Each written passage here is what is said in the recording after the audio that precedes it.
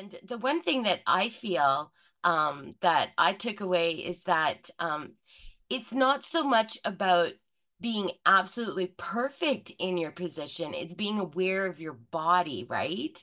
And making sure that you're thinking about that connection of your head to your sit bones to your knees. And so that was really helpful for me to hear that today. So thank you. Good. Yes, absolutely. You're welcome.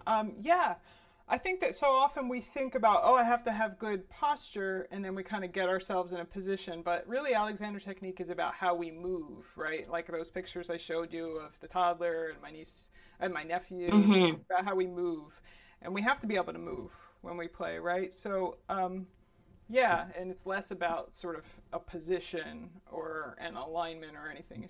It's about allowing for the possibility of movement, basically, paving the way for movement.